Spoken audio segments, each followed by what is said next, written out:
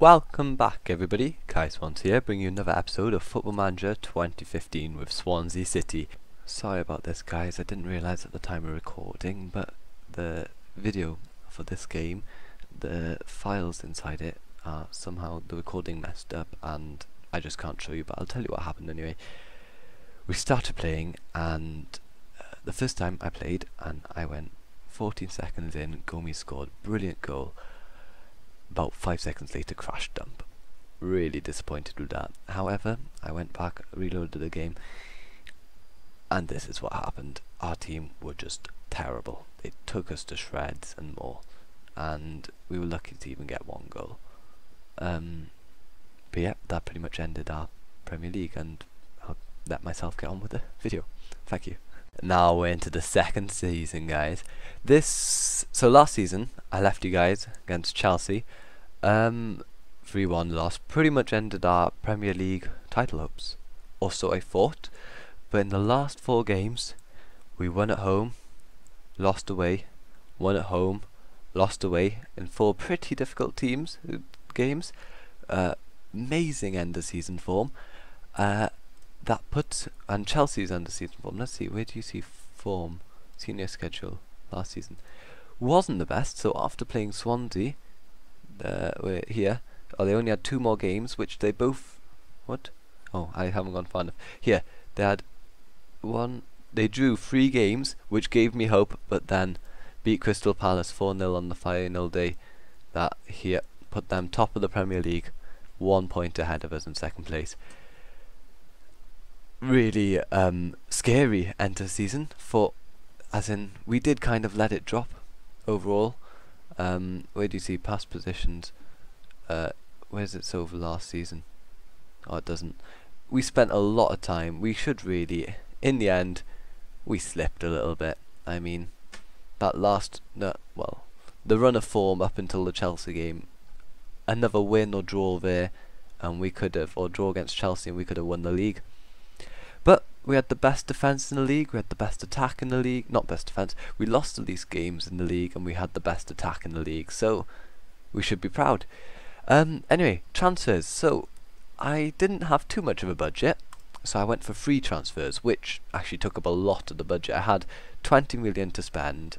As you can see, I only spent 3 million, but a lot of it got transferred into wages, and I bought some really good players. So these 3 I got from Crew. This guy.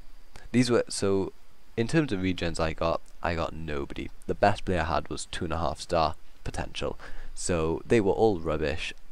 3 of them I think offered contracts, the rest I terminated there and then. They were all 0.5 star, 1 star potential. So I went out really quickly and tried my best to find some regens, and most of the ones I found turned out to be pretty poor. The ones I could and finally did offer contracts to were this guy, who looks amazing, from Crew, 100,000, 4 to 5 star potential, really good looking, nice and fast, determined, hard working, good team player, technical ability, dribbling. He can be a superstar in the future. Another player, not quite as good. He looked decent. Look at his stats. I mean, his stats are all round pretty decent for a 16-year-old, but I guess not enough depth in terms of all the crossing, dribbling, finishing, heading. All those sort of stats are really poor. Dave Steele, goalkeeper again, looked better than he was. I mean, scouts gave him a better rating. Same here. Look at his stats. I mean, his stats are insane for what was a 17-year-old at the time, but he just doesn't have a potential, it seems. Same with this guy. Good stats, although he was 19. But yeah, as you can see, this guy's out on loan, so he's at oh no, he's still here. Manurini, I'm going really slow, sorry. I need a few young fullbacks. He was okay. And here, this is where the actual transfers were going. So I got Visor on a free from Bayern. He's going to be, okay, I know he's a winger, but his position at the club, I think, he's going to be covering the fullbacks more than anything. I've got him training as a fullback here, fullback defend. I feel he can offer cover in all positions along the flanks, which is what I wanted him in for. Next transfer, Barnetta. I regret that one, I'll admit. I forgot about Michu, and Hatton Bernarfa wasn't available at that time for some reason, so I got Barnetta, and I kind of regret it. His stats declined massively, and he's on a high contract, as you can see, and he's a bit part player at best. But anyway, continue. Giovanco from Juventus, great transfer. Look at him, all around great player, and still got 3, 4, 5 even years left in him. Amazing player, might sell him on in a few years. I can't say amazing enough.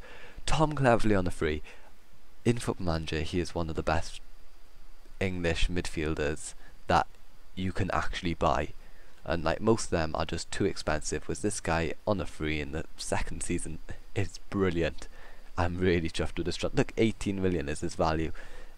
Yeah, amazing transfer. Hatton Bernarfa, again, amazing player. Not the most team working player, hard working, but amazing player. Ben Davies, I got him on loan from Tottenham to cover full-back positions. I bought this guy, young goalkeeper, looks pretty decent. Looks like one for the future, and a bit for now, because Fabianski's got an injury, actually. And then, oh, this guy, this was my big transfer, that was my marquee signing. He is my new Britain. I found him at last. This is mini Britain. Where's here, midfield? Half-back defend. Look, this is, apart from the heading, this is my Britain. And with a few years in Swansea, look, play short, simple passes, he will be Liam Britton of the future. So that was the transfers. Now on to the tactics. I actually went ahead. So this tactic was a bit part tactic last season. I mostly used here 4-2-3-1. However, with the squad I currently have, I may keep this one a bit, but here, this is the tactic I'm going to play with. And as I have Pertzi and Oviedo are my two best fullbacks pretty much, and look at them, they have got here wing back. They can play anywhere up the wing. So this guy I've moved from an anchorman. Where is he?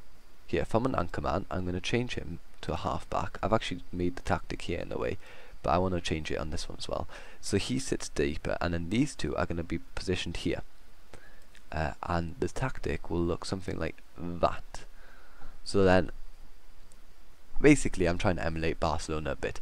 These guys are going to be inside forwards, cutting inside. Boney's going to drop a little bit deeper. These two are actually going to swap. Sigurdsson and Boney, like Boney will be in this position roughly, and Sigurdsson will be here. With Cleverley, these two will just move up, and these two will be my strikers. That'll be scoring. Obviously, I'll probably play Hatton Bernarfa a whole load, and then these guys will be down the side, crossing the ball in.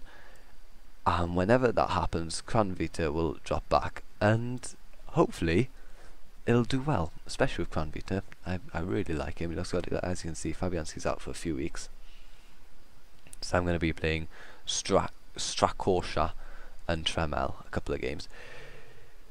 Yeah, this is the new tactic basically. I've gone for control as well, because now that we're a higher level team, we should really be looking to dominate games, because we have got some really good players in the squad.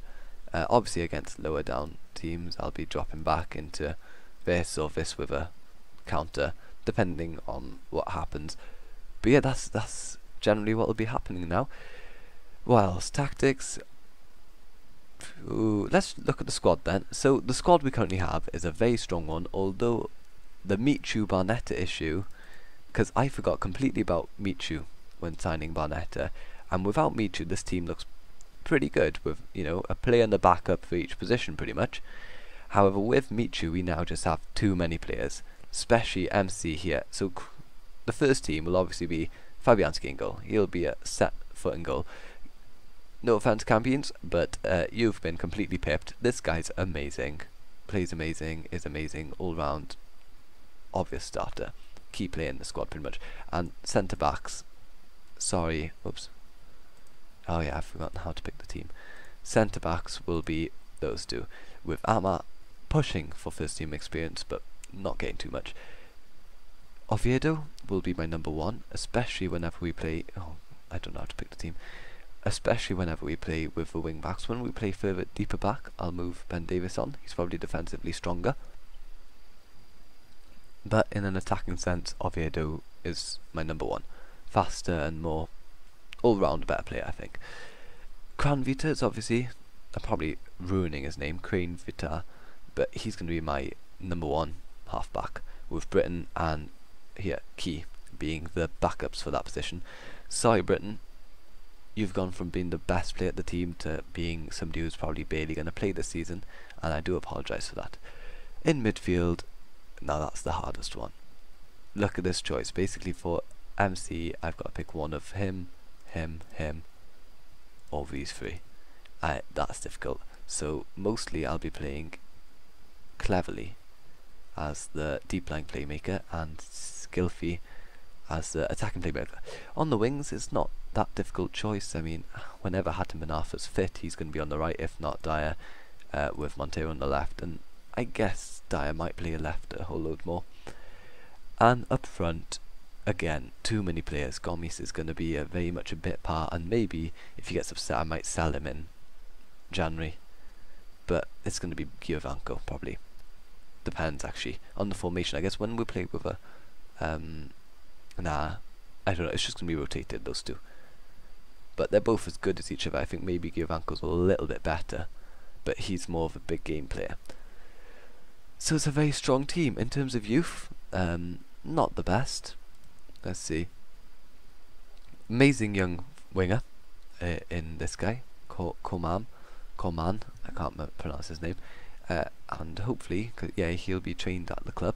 That'll be good, or unless he's already trained at Southampton, don't know. See about that one. Lewis Thomas slowly coming through, another centre back, looks good. Might get a couple of games this season. Obviously Visor signed him. Hatry Mustor is still here, although don't know, he's gonna find it difficult to play this season. Who else in terms of young? There's no other really super talents. Let's check the under 18s. Nah. See, this was like the best player I got was this guy here, Flynn, and then like yeah, there was nothing good basically. But yeah, that's the team, and yeah, that's pretty much the entire thing I had to say. Next season, so this is the start of the season. Obviously, gone through the pre-season, didn't start too well, but we picked up, beat Monaco, good game. I'm gonna play ahead a bit. I don't know how far I'll go. I'm not gonna sign in more players. I know that much. Unless like a amazing deal comes up, in which case I'll tell you. But apart from that, at the end of the episode I'll probably tell you if amazing deal comes up. Apart from that, how far will I go? I'm looking at this Man City game, that might be interesting. Ooh, no, here, there you go. That's the next game. Next episode will be the away South Wales derby versus Cardiff. That'll be the next episode.